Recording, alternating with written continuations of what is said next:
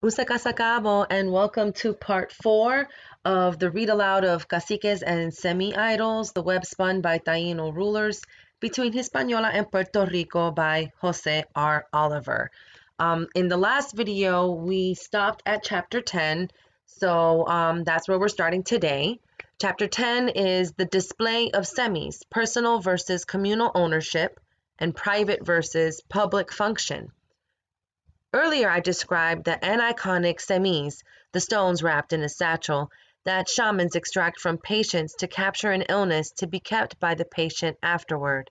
These and other small semi-objects like this were most likely for personal and private use and devotion, unlike some of the larger semi-idols entrusted to the caciques and possibly to the Nitaino elite as well. By virtue of their relationship with elite members of society, the sphere of action of the semi-idols, their power, was one that affected the well-being of a polity and of the population at large. These semi-idols have to do with the public affairs of government and not as much with the well-being of any given member of society.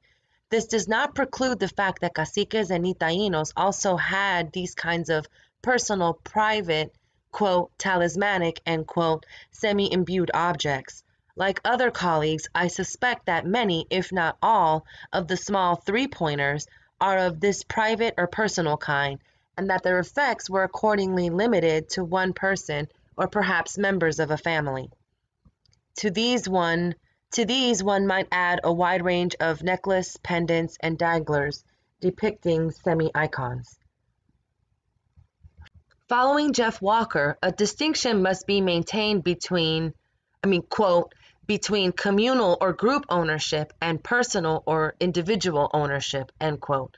On the one hand, and, quote, public visible to the people and private visible to the individual use, end quote. On the other, emphasis in the original. The focus in this book is on those semi-icons that were engaged by caciques and political leaders, those whose actions affected the affairs of the state, of the population at large. To use Walker's terms, these are semi-idols meant for public use, not to be confused with, quote, used or seen by the public, end quote, for public display. I agree with Walker that the larger semi-icons were probably personally, quote, owned, end quote, by the caciques and nitainos, and that their function was public, i.e., personal public objects. Certainly, the monumental semi-petroglyphs carved on the monoliths demarcating plazas, or bates, were for public use and display, visible to all. I would clarify, though, that the portable objects, perhaps also the monumental semi-petroglyphs, were not owned, but rather entrusted to the cacique, not because I argue for a community-wide ownership, but because, from the natives' animistic perspective, these semi-icons were not inherently or always under the absolute control of the cacique. As animated beings, as persons, semis could abandon and did run away from the cacique. In that sense, no one can own, short of slavery, as property such semi-personages, just as a cacique did not own the naboria. On the other hand, runaway semis could be recovered, and others that were stolen could be induced to perform for their human trustee, as there are descriptions in Pane of these being tied up and placed inside a sack, that is, immobilized. Thus, the semis' free will, like the humans, could be curtailed. Walker suggests that the larger, more voluminous icons were also meant for public display, most particularly the large stone collars and elbow stones, but also the larger three-pointed stones, some of which were likely to be strapped or tied onto the outer panel of stone collars. Given the meaning of the word semi as, quote, sweetness, end quote, as that which is imbued with numinous potency unknown to Walker at the time, I'm reasonably satisfied that this term applies to stone collars and elbow stones as much as it does to the miniature three-pointers. However, like Walker, I strongly suspect that the larger, highly decorated semis, encompassing the 4 classes noted, were intended for use in affairs pertaining to the public, the community, and the polity, or, quote, public use, end quote, and on marked occasions for, quote, display, end quote, too. It is very likely that the stone collars, elbow stones, stone heads, three-pointed stones, dujos, wooden idols of various kinds, and the like were also publicly displayed at particular times during the year, as would all the regalia of the caciques and Itaíno, which included the guaiza pectoral, necklace pendant, and guanin plaque with Cemi iconography. But more frequently, the ceremonies and rituals where these Cemi icons were used, invoked, consulted, and negotiated with were those taking place in the privacy of the chief's gane. They were visible to a select group, as we shall see shortly.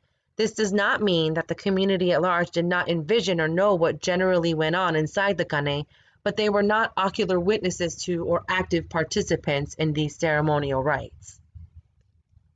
Walker proposed, quote, if there were many Cemi artifacts available, they were probably personal objects. If there were few, they were probably public objects, end quote.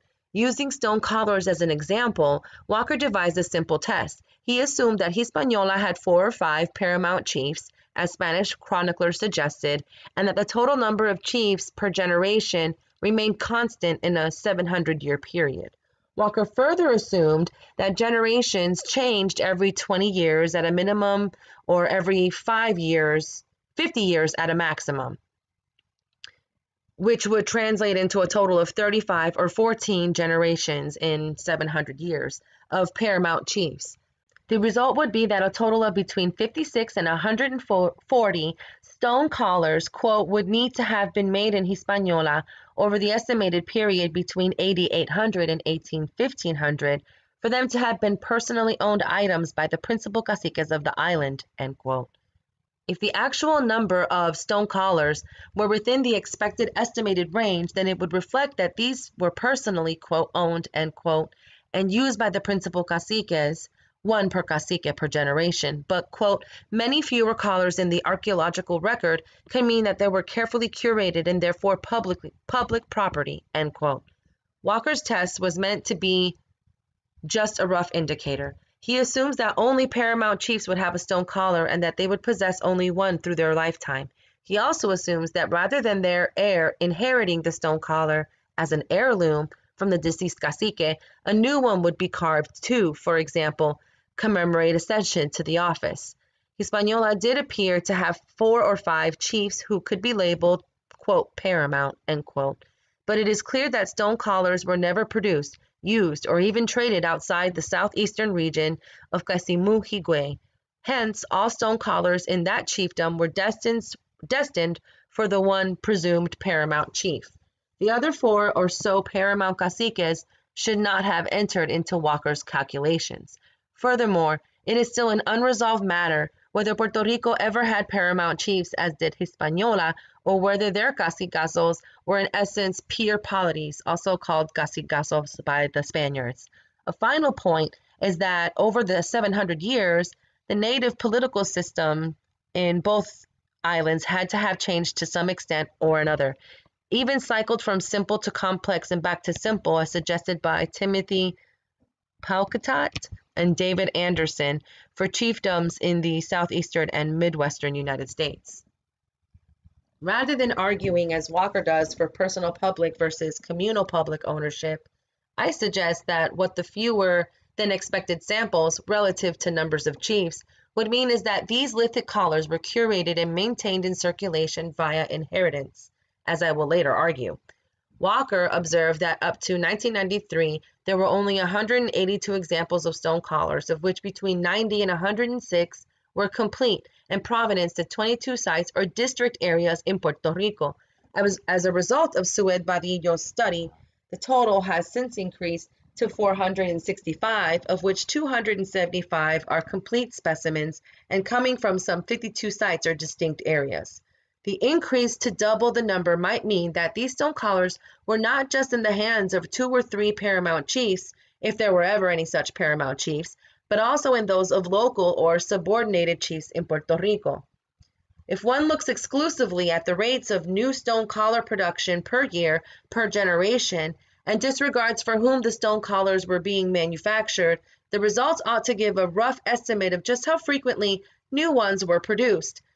It goes into what Table 1 below shows in a 700-year period, and then goes on to say that both data sets do suggest a low yearly average rate of production. If these data are recalculated in terms of the number of new stone collars produced per generation, the figures will of course increase. So I'm going to scroll back up real quick so you guys can see the table, which is the estimated average production of stone collars in Puerto Rico AD 800 to 1500.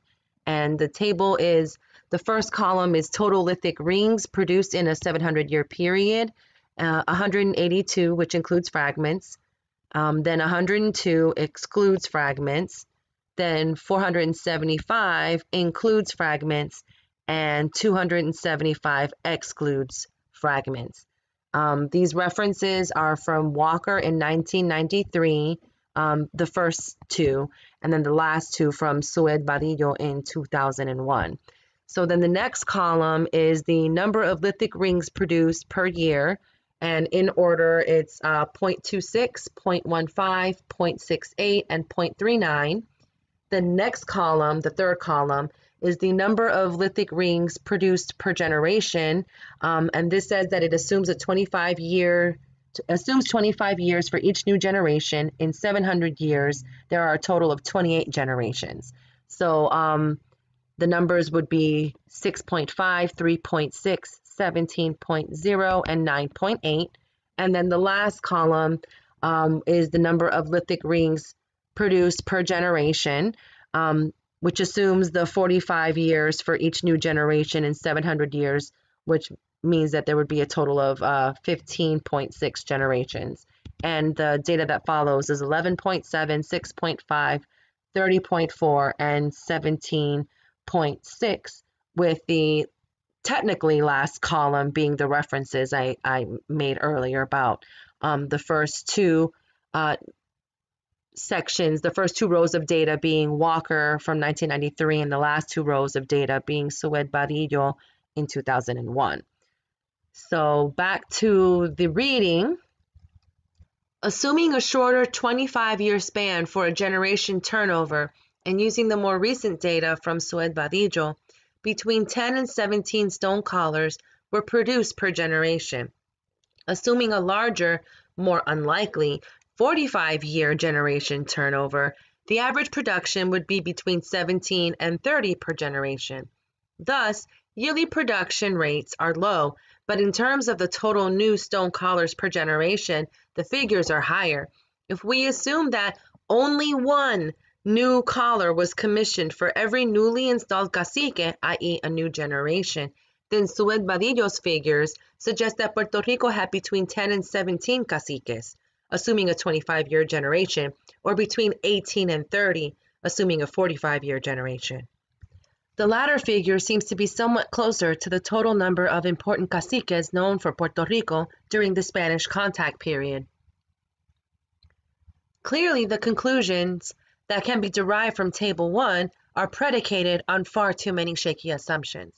The most important is the unrealistic assumption of political stability over 7 centuries, that is, an unchanging number of successions of caciques per generation, followed by the equally untestable assumption that a new stone collar is to be commissioned every time a new cacique inherits the office. Still, the rates of production are generally small compared to many other kinds of non-perishable objects that could qualify as potent or powerful political religious artifacts. However one looks at the data, the average rate of production per annum can only be described as low.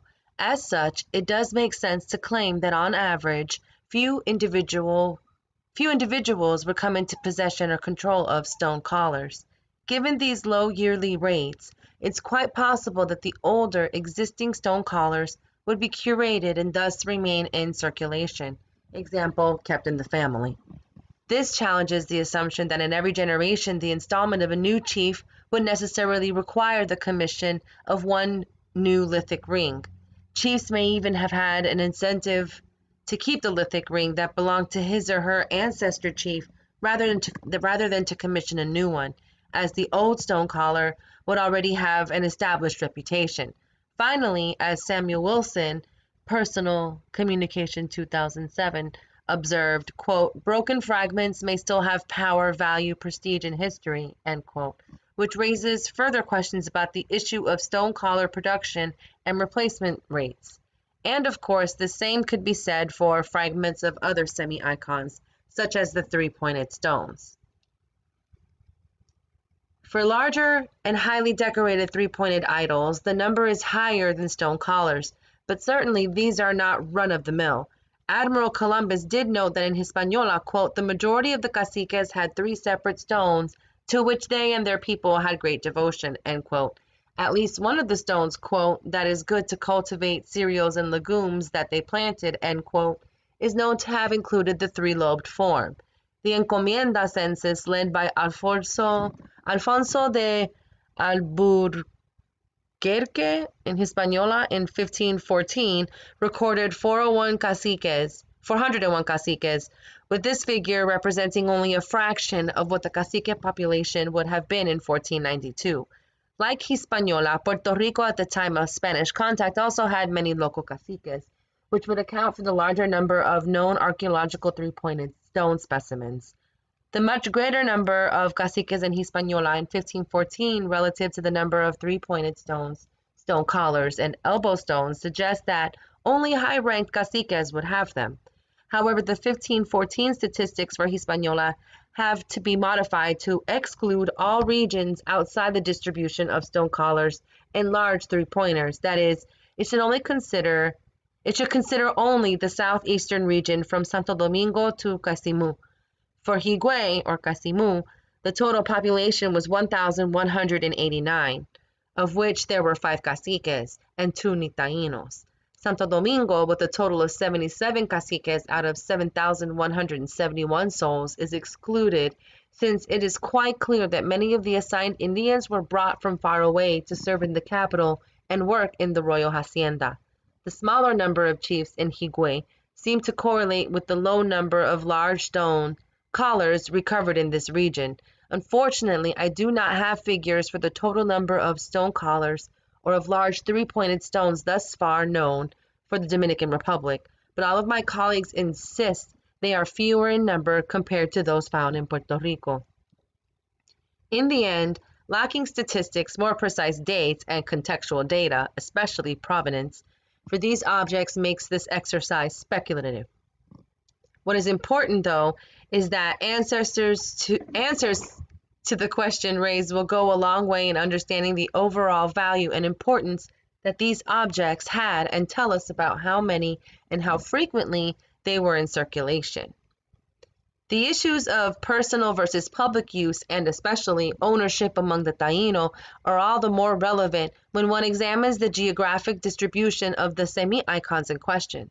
What can be given and what cannot, or as Annette Weiner and Maurice Godelier put it, quote, giving for keeping, end quote, and, quote, keeping for giving, end quote, revolves around the question of who controls the destiny and circulation and thus the social relationships of these objects, keeping also in mind that the Aborigines believed that these idols were personages capable of independent motility.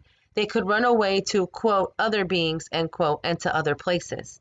The questions of rarity versus abundance, inalienability and alienability, and thus a measure of perceived value, also inhere on resolving questions about how many and how often these things were available for circulation and for inheritance.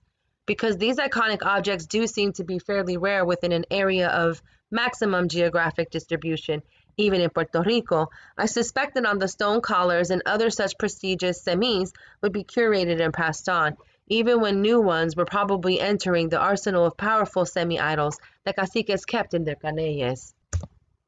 Walker did not consider that semis accrued prestige and reputation over time while they changed hands from trustee to trustee.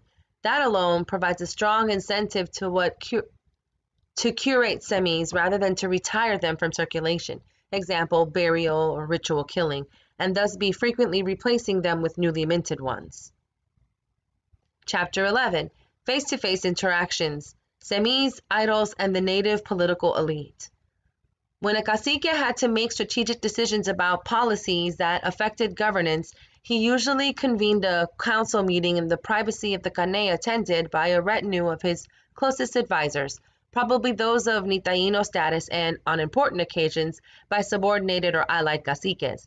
He then initiated the cojoba ceremony, invoking the appropriate Cemi or contingents of Cemi in order to consult and divine what they had in store for the future should this or that policy be implemented. Bishop Las Casas narrated one such council gathering conducted behind closed doors in the caney of the cacique. Las Casas does not tell us when such an event took place. He spoke from personal experience, but also as a recollection elicited much later when he was back in Spain. However, his experience is a generalization I'm willing to accept as applicable to Hispaniola and Puerto Rico. They had the custom of convening cabildos or council meetings to determine arduous things, such as mobilizing for war or other things that they thought important for performing their cojoba ceremony. I saw them sometimes celebrate their cojoba. The first to start was the señor, or cacique, and while he was doing it, the rest remained quiet. Having done his cojoba, which is inhaling through the nostril those powders, as it was said before, and were absorbed while seated on low and well-carved benches they called dujos, he remained for a while with his head turned sideward and with his arms resting on his knees. Then he raised his face to the sky, speaking his truthful words, which must have been their prayers to the true God, or the one they had for God. All responded almost like when we say Amen, and this they did with great pomp of voices or sound. Then they thanked him and said flatteries to captivate his benevolence, and begged him to tell them what he had seen while in his trance. He would give an account of his vision, telling them that the Cemi spoke to him and certified the good or adverse times to come, or that they would have children, or that they would die, or that they would have conflict or war with their neighbors. Such hallucinatory encounters entailed praying to, in the Latin sense of prepresis, quote, to obtain by entreaty, end quote, perhaps also negotiating with the Cemi so as to extract a favorable outcome and to divine what the future had in store, and therefore find out if or when it would be wise to implement a proposed action or policy. The cacique would then tell the Nitaíno advisors of his visions and interaction with the Cemi, and then, I assume, it would be roundly discussed and debated by the council members. The agenda set for this kind of cojoba ceremony, as gleaned from Las Casas's quote, is to deal with matters that concern the polity's welfare and security rather than any one individual's needs. The order of access is very clear. The cacique, not the bejique, which is not mentioned, has the prerogative to communicate directly with the Cemi.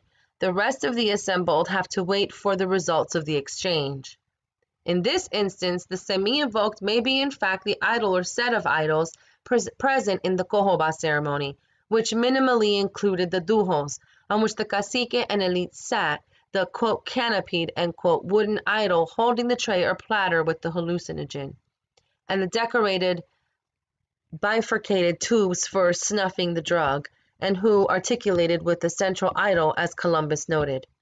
These may also be the potent idols that in concert summon the numinous presence of an unsubstantiated semi-force apprehended by the cacique through an altered state of consciousness induced by the cojoba drug. For instance, Oviedo explicitly tells us how the cacique seated in a dujo is not alone, but rather that it is he and his Cemi, quote, adversario, quote, or opponent, which Oviedo equated with the devil of Christianity. This may not be a prejudiced misconception by Oviedo.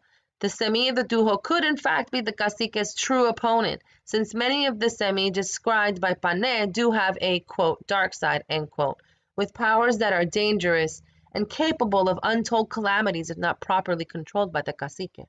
When a cacique literally sits on his adversarial companion, he's sending a strong visual signal of his ability, power, and knowledge to control the dujo Cemi. Admiral Columbus noted that Taíno chiefs, quote, had a house for each one, separated from the town, where there is nothing but some of the relief-carved wooden images that they call semis, end quote. Such houses, or canes, were in effect temples dedicated to service the semis, for ceremony and prayer, quote, No se trabajaba para más efecto que para el servicio de los semis, con cierta ceremonia y oración que ellos hacen ahí, como nosotros en la iglesia, end quote. And in English that translates to, all the work is done for no other effect or purpose than to serve the semis with certain ceremony and prayer as we do in church, end quote. He further noted that, quote, they venerate one semi more than the others, and I have seen them venerate more and be more reverent to the one than the others, end quote. Probably reflecting the pecking order of the semis on the basis of their seniority, genealogic descent, and reputation accrued through time, as argued earlier. Thus, it is clear that while the cacique engaged the numinous, unsubstantiated semi-spirit, he was also surrounded by iconic images and sculptured idols that were themselves semi, the duho, the canopied cojoba idol, and even the Y-shaped inhaling tubes were often decorated with carved images of semis. Also included might be other decorated paraphernalia used in preparation for the hallucinogenic trance, such as vomiting spatulas and effigy pestles to grind cojoba seeds. But one or a few of those legendary senior idols were the central figures of devotion, as Columbus noted. The cacique and counselors were thus not alone in invoking the semi as spirit and as idol. The cacique was interacting with a complex network of semi-icons during such divinatory encounters. Excuse me. The impact that such semi-idols had in the running of earthly political power and on the ordinary folks did not escape Columbus's attention. He told, secondhand, a famous story about a group of Spaniards who, despite the natives' wariness, entered a caney with semis. As the cojoba ceremony progressed, the Spaniards heard the idol, quote, shout and speak, end quote, in the Taino language, which they couldn't understand. One of the idols described conforms to the archaeologically known, quote, canopy, end quote, idols, but there was a central idol that spoke. The Spaniards told Columbus that the whole event was a hoax, indeed a lie carried out by the cacique to subjugate the population to his will. The account goes as follows. And it so happened that on one occasion that they were weary of us, the Christians, entered with them, the natives, into the said house, and suddenly the semis shouted loudly and spoke in their language. From this it was discovered that it was made with artifice, because it, the idol, being hollow, had fitted in the lower part a hollow crane or trumpet that extended back into the dark side of the house, covered with foliage, where there was a person that spoke what the cacique wished him to be said, as much as it can be intelligibly spoken through a trumpet. As a result, our people, suspecting what it could be, kicked with their feet the semi and found it to be as I have said. Realizing that we, the Spaniards, had discovered that trick, the caciques begged them with great insistence not to tell anything to his vassal Indians, nor to others, because with this trick he held them all in obedience. Because of this, we can say that there is a shade of idolatry, at least among those who do not know the secret and deception by their caciques, because they believe the semi is the one that speaks, and they all are, in general, so deceived. Only the cacique knows and conceals such false credulity that he uses to extract from the people all the tributes he wants. The above cojoba ceremony presents a somewhat different scenario than the council meeting cojoba discussed earlier. In this instance, it is the semi-idol who speaks to an apparently larger audience, Spanish intruders included. The cacique's assistants, perhaps a bejique or shaman, verbally relays through the fotuto, a Taino word for trumpet, hidden in the semi-idol, whatever transpired during the hallucinogenic visions and consultations that the cacique had with the semi-spirits. Of course, at a simplistic level, this is how the political religious elite held sway over their subjects, as Columbus noted. But at another level, the, quote, trickery, end quote, is unlikely to have been perceived as a deception or hoax in a sort of Marxist, Machiavellian, or ideological plot by the cacique to extract tribute from the, quote, ignorant, end quote, assembly. I suspect that speaking through the hollow cane transformed ordinary speech into sacred speech. It communicated what was revealed to the cacique and his assistant in our Western view, the actual speaker, during hallucinatory ecstasy. I would be surprised if the natives assembled in this house were not well aware of the hidden fotuto, or that a human being was actually speaking through it. If indeed we're dealing with individuality, partibility, and with extended persons, both the semi-idol and the speaker are dialogic persons capable of vitality and, not surprisingly, of speech. The Spanish, not understanding what was said through the trumpet, had missed what probably was a speech pattern, a cadence distorted through the fotuto that in itself was of divine origin. The inner workings of the semi, its hollowness, the trumpet, and the hidden men are supposed to be secrets knowable only to the initiated for those in authority. It is even possible that the cacique and perhaps also the speaker were still under the influence of the hallucinogen, that such knowledge which privileged is, of course, a key source of chiefly power. The Spanish were well aware of this, even though the motivations of trickery attributed to the elite and the presumed stupidity of the non-initiated masses are in all probability wrong. The knowledge coming from the visions and other sensorial experiences under the hallucinogenic drug are real enough to the cacique and are what believers need to confirm the presence and animacy via verbal instructions of the semi as idols and as a spiritual force. And it is the context that the cacique begged the Spaniards not to betray the secrets of the ritual. Ignorance of the natives' multinatural perspective and partibility of persons precluded any reasonable interpretation of this event by 16th century Spaniards. Bishop Las Casas reported on other cojoba ceremonies that were public in the sense of being more inclusive. He contrasts the two close-quartered ceremonies described above with those where, quote, all of the principal people of the town gathered, by permission of the bejiques or priest or by the señores, to conduct this sacrifice that they call cojoba. It was a pleasure to watch them, end quote. Unfortunately, other than inhaling the cojoba, there are no descriptions as to what roles, if any, the semi-idols may have played in such public festive occasions. I suspect that some semis may have been taken out of the cane or the cave and publicly paraded. Chapter 12. Hanging on to and losing the power of the semi-idols. I would suggest that it is in the ritual context of cojoba divination and ecstasy that a cacique's efficacy as a leader was tested. He had to demonstrate dexterity in controlling, negotiating, extracting, and interpreting the will of all the semis entrusted to him. As noted earlier, there is solid evidence that even powerful, reputable caciques during times of crises could and would lose control of their semis. The legend from Hispaniola featuring Opiel Guobirang, a four-legged dog-like idol, tells of his repeated escapes from a cacique, of the struggles by the latter to keep it in the cane, to the point of needing to tie up the idol with rope. This legend also gives us the specific reason of why Opiel Guobirang finally ran away never to return. The semi's permanent abandonment was linked to the arrival of the Spanish. In the legend, blame lies squarely on the Spanish conquistadors. The silent implication is that the cacique had lost control of Opiel Guobirang because of his inability to cope with the devastating effects of the Spanish conquest.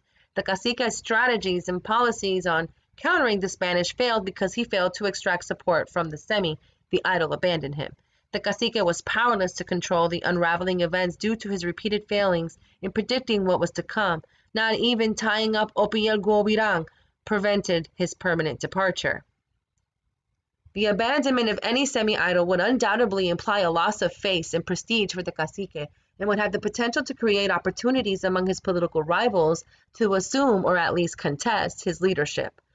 For living caciques to govern effectively, they had to maintain control of an appropriately powerful contingent of semi-icons, those with tested reputations and with legendary status.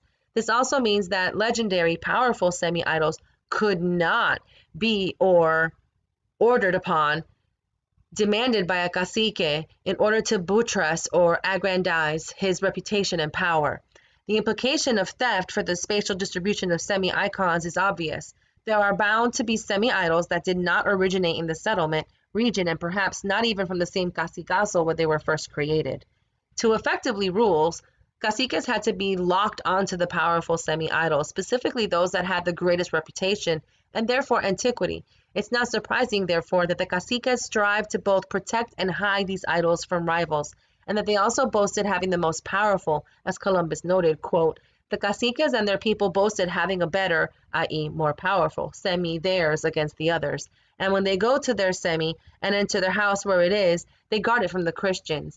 And the natives do not let them enter. Rather, if they suspect they're about to come, they take the Cemi or Semis and hide them in the forest for fear that they would take them, end quote. Yet, bragging about having the best, most reputable or powerful can only work if, in fact, the cacique and their semis could consistently deliver what was required of them. The same quote, however, adds one other interesting observation. Quote, what is even more laughable is that they, the caciques, have the custom of stealing the semis from each other, end quote. Zealously guarding the semis and the threat of theft go hand in hand. Theft is likely to be part of the reason why in some of the legends recorded by Pane, the idols, quote, escaped, end quote, or are portrayed as difficult to keep in the cane and thus tied with ropes.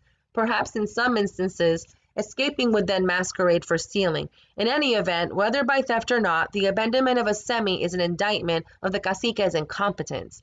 At times, bragging could have been a genuine boast that the cacique would indeed have the best, the quote, best, end quote, semis. But then if a cacique did have them, why was there a need to steal their chief's semis? Let us examine this phenomenon a bit closer. Las Casas recounted the same story of bragging about and the theft of semis, but also added that the natives hid them away not only from the Christian, but also from, quote, other Indians of other kingdoms and señores, fiefdoms, end quote. But why would the stealing of semis between caciques or elites be hilarious or laughable to Columbus? It is, I think, because of the paradox of boasting of having the best and most powerful semi-idols, and yet constantly stealing those of other competing caciques or lords. This being the case, Columbus wrongly assumed that they blatantly lied or greatly exaggerated the powers of their semis. Hence, for Columbus, that was the motivation for caciques stealing them. Obviously, theft would be no laughable matter for the victim. To begin with, there is a better than average risk of going to war to recover the idol or avenge the aggrieved cacique, not to mention the loss of face by the victim. The fact remains that the caciques did steal semis from other caciques. The question is why? What circumstances would lead caciques to steal them? I think that Columbus hit the nail on the head. It was because the señores lacked the appropriate semis, because caciques needed potent semi-idols to rule effectively. Columbus failed to realize, however, that what fueled the exaggerated boasting and the frenzied thievery was the political crisis that the Spaniards generated through battle and conquest. Important chiefs like Anacaona, Caonabo, Guarionesh, Iguanama, and Mayobanesh were either drowned, hanged, or burned at the stake within the first decade of the arrival of Columbus to Hispaniola. Not only were principal caciques executed, but often a whole line of preferred heirs and subordinated caciques was wiped out. The most infamous example was when Chiefess Anacaona, but for her own execution by hanging, had to witness 80 of her allied caciques being burned alive inside her large cane in Jaragua. Most probably all the wooden semi-idols stored in that cane were also burned. As Hugh Thomas tensely put it, quote, all the native rulers encountered by Columbus in his first years were dead, end quote, by 1504. This created both a power vacuum among the top ranks of the indigenous leadership and an acute problem of secession throughout Hispaniola by 1503. Puerto Rico would experience the same crisis following the rebellion of the Caciques of 1511. I have argued elsewhere that the various contradictory statements made by the chroniclers on the issue of the secession routes to the office of chief exists not just because the Spanish did not fully understand the native system of descent and inheritance, but primarily because the customary or preferred rules could not be applied. Whichever way the natives looked, the preferred heirs were, far more often than not, taken out of contention. During this particular decade, between 1493 and 1503, of severe sustained crises in Hispaniola, secession to the office and inheritance of the chiefly, quote, estate, end quote, included a variety of routes already discussed in section 2D. I suspect there were other routes as well, but the point is that these all seem to be contested, negotiable, and even ad hoc given that the preferred options could not be implemented. Such a situation allowed ample room for competitors to forward alternate routes, even new ones not tried before, to benefit their chosen candidates. This could have included the possibility of a stranger becoming becoming a cacique, as was the case of Caonabo, who was born in the Luqueyo Islands, or the Bahamian archipelago, outside the Hispaniola chiefdom of Baguana. As noted earlier, the increased theft of semi-idols among chiefs is partly a reflection of these problems of secession. All of this secession maneuvering was taking place amid battles of Spanish and allied caciques against loyalist, anti-Spanish chiefs. If indeed the ability to effectively govern the cacique required a powerful and potent set of semis, especially those idols with proven reputation and legendary status, it's of little wonder that theft was rampant. The proposed heirs, who probably were well down, if not out of, the preferential line of ascension, probably did not have the semis required for making the tough political and military decisions needed to confront the Spanish and their allied caciques. The heirs may have come from Nitaino factions, not in direct line with the deceased or absent cacique, thus unlikely to have the required set of legendary semis. The theft of semi-idols from opponent caciques who were militarily allied with the Spanish may have been encouraged as well by, quote, loyalists, end quote, caciques. The 2 points to be emphasized in this business of theft is that caciques, one, could not effectively rule and garnish military support without semis that had long established reputations and legendary prestige, and that two, those lacking them had to steal them simply because such legendary, reputable, well-tested semi-idols could not be manufactured to order.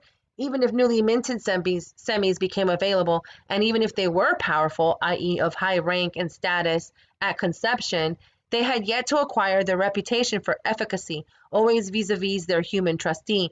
These new semis had yet to show that they could be effectively controlled and manipulated by the cacique in order to bring about good to society or calamities to their enemies. It would appear then that excessive bragging and theft of semis among caciques was a desperate strategy for desperate times. Although this was in response to the Spanish conquest, it's quite likely that such a strategy was also deployed in pre-Columbian times during similar crises. Given such a scenario, the implications of archaeology of the escape and theft of semi-idols are that any number of these icons would end up far beyond the settlements or areas where they originated from, and very likely in different chiefdoms as well. Many others that remained in the local area would end up being hidden from the Spanish and other enemy caciques. One likely place for hiding would be in caves, many of which were already sanctified abodes where the cojoba ceremony was most likely linked to rituals commemorating buried ancestors or related to the pictograph or petroglyph images carved or painted on the walls. Not surprisingly, a significant number of the wooden statues, dujos, and other semi-idols held in museums and private collections worldwide have come from caves, rock shelters, or jagüeyes. And pictured is the Greater Antilles, a map of the Greater Antilles, and the Lesser Antilles. So figure 1, it reads, map of the Caribbean showing the circumscribed area of the distribution of 4 classes of semi-icons, large 3-pointed stones, stone collars, elbow stones, and large stone heads. Then here you have figure 2, which is a selection of 3-pointed stone semis from Hispaniola, A through I, and J through M are from Puerto Rico. And then it says inset JK, 2 miniature 3-pointers in coral K and limestone J that first appeared during the Archaic period and continued to be produced until the Spanish contact, Chican Austinoid period. Then it says specimens L, M, and M squared, or M2, Museo de Historia, Antropología y Arte Universidad de Puerto Rico, specimens A through 1, Museo del Hombre Dominicano, specimens JK, Fundación Arqueológica, Antropológica e Histórica de Puerto Rico, now defunct. That may not be a 2 next to the M. I'm not sure. Moving along to figure 3 on the next page. Stone collar, elbow stones, and Macorís stone heads. A is a slender stone collar from Puerto Rico. B is a slender stone collar detail from La Parguera in Puerto Rico. And C, 2 coarse stone collars from Eastern Hispaniola. D is an elbow stone from Puerto Rico. E is the Macorís type stone head from Hispaniola, frontal and lateral views. Specimens A and D through E are from the Museo de Historia, Antropología y Arte, Universidad de Puerto Rico. Specimen C, Museo del Hombre Dominicano.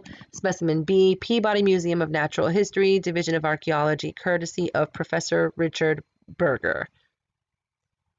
And then figure 4 is another map of the Caribbean. And it says figure 4, distribution of cultures and peoples according to Irving Rouse at the time of Columbus, AD 1492 to 1520 in the Greater Antilles. And this next figure looks pretty complicated. Figure 5, the standard cultural chronology of the Windward Passage, Mona Passage, and Virgin Passage areas in the Greater Antilles. And the next thing is figure 6, and what it depicts is ceramic bowls used for inhaling hallucinogens. So figure A is a quote turtle and quote effigy bowl of La Hueca style with spouts fragmented. B is the exterior view, and C is interior views of a Hacienda Grande style bowl, fragments showing the spouts and orifices for inhalation. And they're from the Colección Museo de Historia, Antropología y Arte, Universidad de Puerto Rico. Specimen C, Centro de Investigaciones Arqueológicas, University of Puerto Rico, courtesy of Luis Chanlate Baik. Hopefully I'm pronouncing everything correctly. The next figure is figure 7, and they are devices for inhaling hallucinogens or cojoba inhalators. Figure A is a wood anthropomorphic tube holder. B is a deteriorated strombus shell tube holder. C is an anthropomorphic tube holder made of a manatee rib. D is a simple Y-shaped tube holder with inhaling tube missing. E is a reconstruction of a combined spatula and tube holder made of strombus shell. F is a tube holder, quote C, end quote, showing where bird bone tubes are inserted. And then specimens A and B, Cueva El Faro, Puerto Rico. Specimen C, La Cucama in the Dominican Republic. Specimen D, the Coto site in Isabela, Puerto Rico.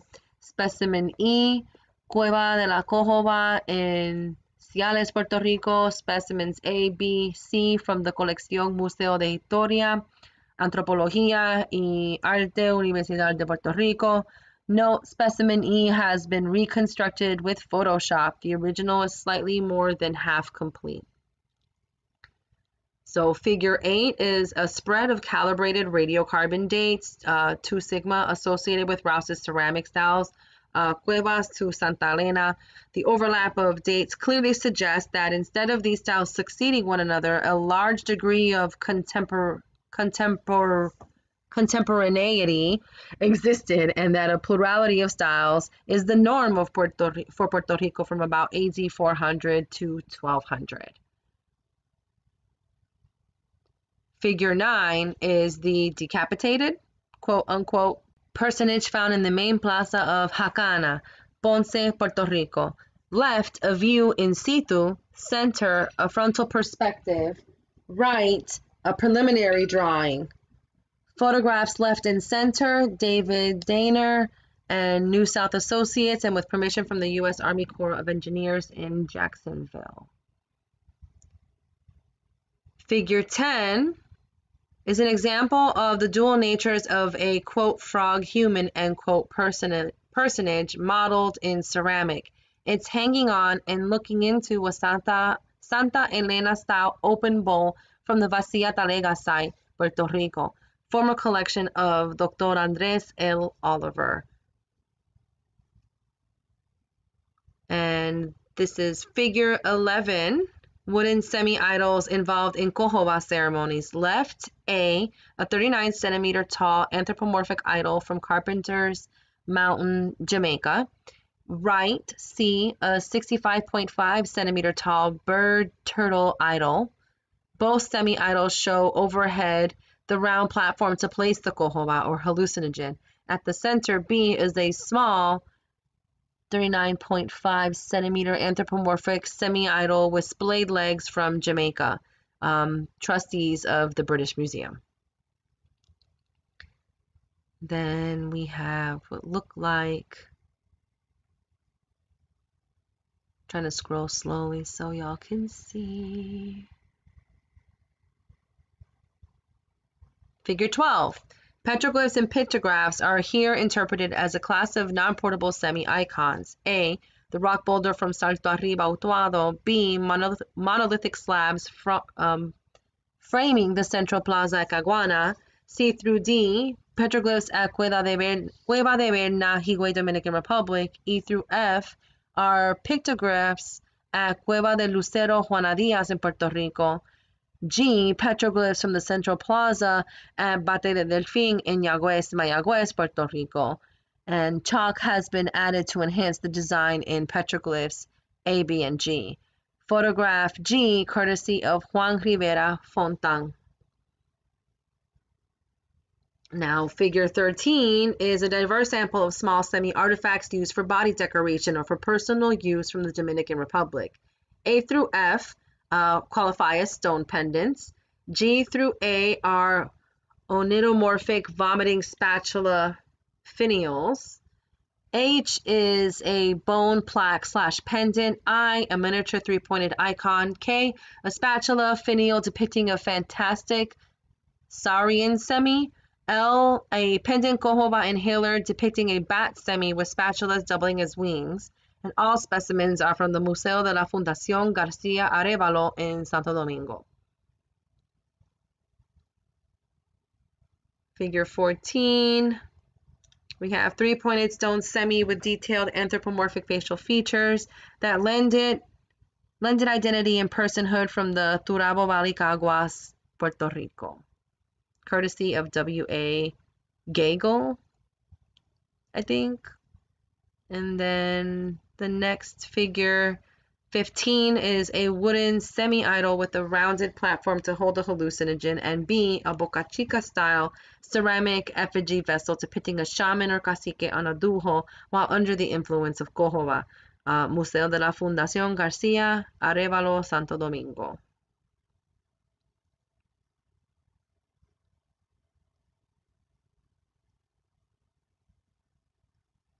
Figure 16 is a bird semi, 87 centimeter tall, made of guayacán or guayacum officinale from Carpenter's Mountain, Vere, Jamaica. This sample may represent a woodpecker, Melanerpes spp period, given by its quote patch and quote or outline of feathers on the forehead. It's likely to be one of the central or primary idols of veneration, the trustees of the Irish Museum.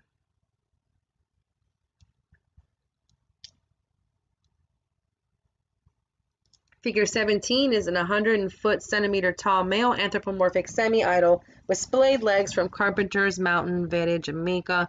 The broad tear canals on the cheeks probably represent the physiological reaction to the cojoba drug. This is also from the trustees of the Irish Museum.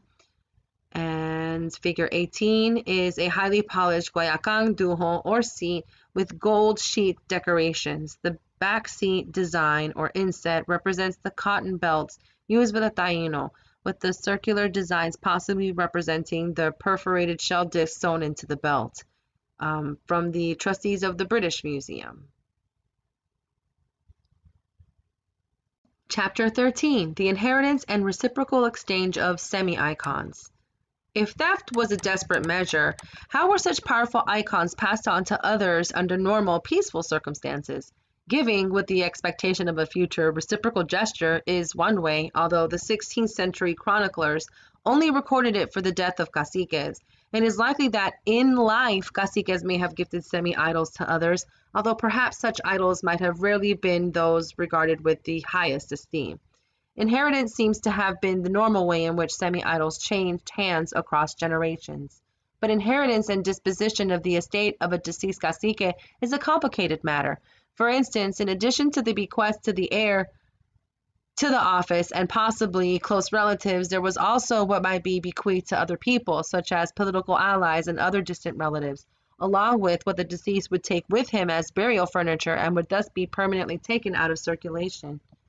The first two, inheritance by heirs and gifts to others, are of importance since they would account for the spatial distribution of most semi-idols within and between islands.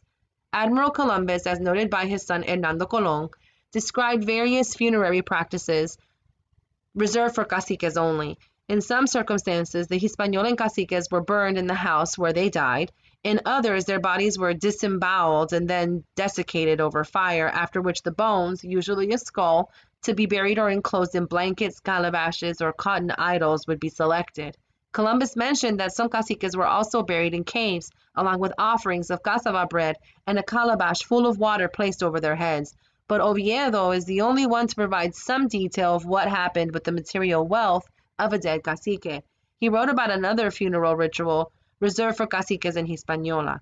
Funeral areto, a dance and chant, performances eulogizing the deceased cacique were organized around feasts that lasted up to 20 days.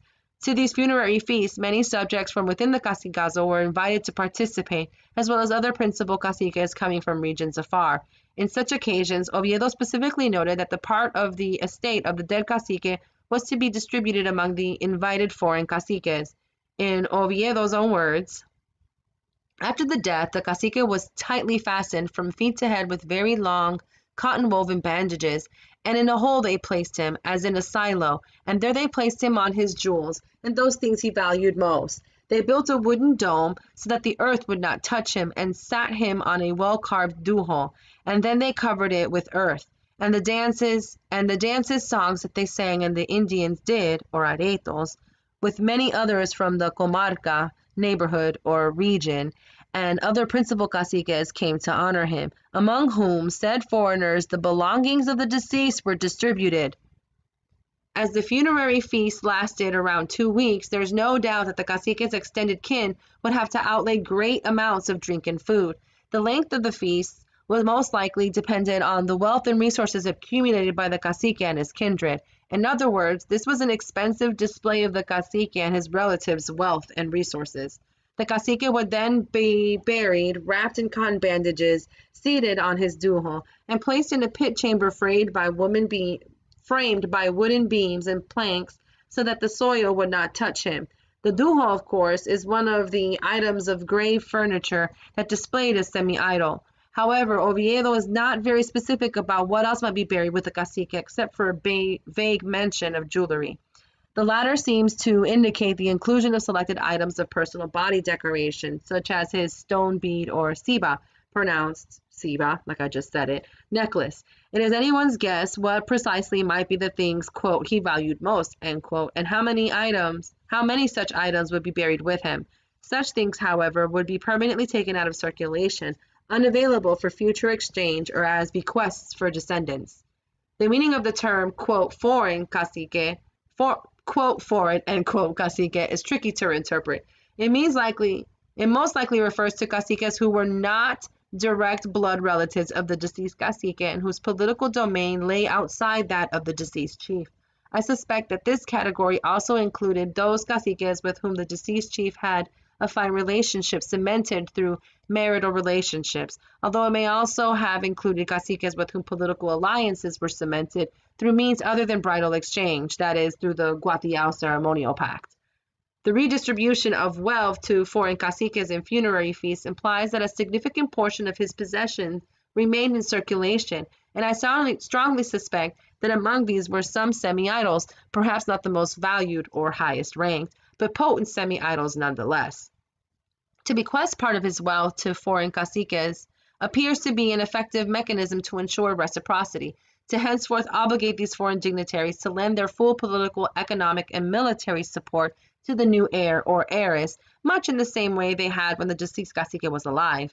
It's also likely that there were marital ties between the deceased chief's lineage and the families of caciques from other chiefdoms, pacts that may have been cemented through the Guatiao ritual, which would often include wife exchanges, making the caciques and the recently deceased chief brother-in-laws. At this point, The heir was still a neophyte cacique, an untested individual in the eyes of all concerned, but by virtue of his descent ties to the dead, and thus semiophyte cacique, and being the person who was in the ideal position to inherit the office, he had all the support needed to become a competent ruler and leader. The foreign caciques would reciprocate the gifts received during the funerary feast by providing such support, thereby increasing the new cacique's chances of success. However, only time would tell how effective and successful the heir would become, since it would take time to build his reputation as an effective leader and to show that he could control the powers of semis as idols and as numinous spirits he had inherited. The giving of valuables, including semi-icons, could therefore be interpreted as a mechanism to enhance and buttress the new chief's chances to succeed in his new role as cacique. At the same time, accepting gifts placed the foreign caciques at a disadvantage with respect to the heir cacique and his kindred. As Godelier noted, giving thus seems to establish a difference and an inequality of status between donor and recipient, which can in certain instances become a hierarchy. If this hierarchy exists, then the gift expresses and legitimizes it. The gift decreases the distance between the protagonists because it is a form of sharing, and it increases the social distance because one is now indebted to the other. It is easy to see the formidable array of maneuvers and strategies virtually contained in the practices of gift giving, and the gamut of contradictory interests that can be served. By its very nature, gift giving is an ambivalent practice which is capable of bringing together opposing emotions and forces. It can be an act of generosity or of violence. In the latter case, violence is disguised as a disinterested gesture. Of the two components, sharing and debt, contained and combined in gift giving, it is the second, the social distancing, which probably has the greatest impact in social life when it is organized around various forms of competition for access to wealth and power, knowledge, or ritual. By accepting the gift, the foreign cacique becomes indebted and would reciprocate by lending support to the heir, who at this point was in a fragile position as a neophyte cacique, especially in the eyes of political enemies or even factions within his cacicazo. I presume that at a future time, upon the death of one of the foreign caciques, the now much more experienced and mature heir cacique would be invited to participate in the funerary feast and receive gifts bequeathed by the deceased foreign cacique, even perhaps expecting the return of the semi-icon that he and his kin gave to the deceased cacique in the funerary feast conducted years or decades earlier. The net effect of the circulation of such semi-icons among a series of caciques and across generations is that their prestige increased as their reputations grew, and thus accumulated deep and, quote, sedimented, end quote, biographies and legends built around their relationships as they circulated from one cacique to another. Circulation, in this case, is across a generation of caciques. A few of the semi-idols reported by Panet had this across-generation exchange process recorded by the list of the caciques who had it in their possession. The fact that richly furnished burials with abundant offerings involving objects of wealth and prestige, identifying a cacique, are not archaeologically known for the Greater Antilles dovetails with Oviedo's claim that much of the estate of the deceased cacique remains in circulation. There are perhaps less than half a dozen archaeological burials in Hispaniola known to have yielded relatively wealthy burials, such as at La Cucama Huandolio near Santo Domingo. But the, quote, richest, end quote, burial was found by looters. It included thousands of pink coral microbeads, a richly carved manatee bone, jojoba inhaler, a small statuette with gold inlays in the eyes and mouth, several loose gold sheets, and a Macorís-type stone head that suggests either an important shaman or an elite individual. These items are today on display at the Museum of the Fundación García Arévalo in Santo Domingo. Burial finds such as this one are exceptionally rare in Hispaniola and do not seem to even come close to the description of the material wealth said to be controlled by caciques of the Spanish contact period, such as Anacaona.